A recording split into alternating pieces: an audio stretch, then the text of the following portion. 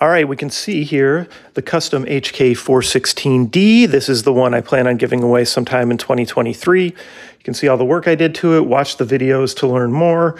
You could, of course, go with an auxiliary battery up here.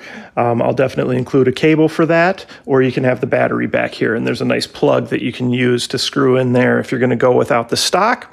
Let's shoot it a little bit, let's see where we're at.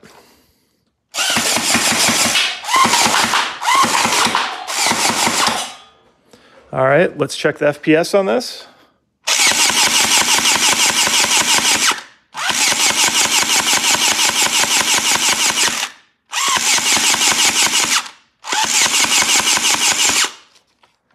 So lots of range on it, but I definitely say it's really close to 200 on average. So nice blaster. HK416D. This was actually a VDD Toys one that I went ahead, modified, painted out, added the different, it's all cosmetic stuff.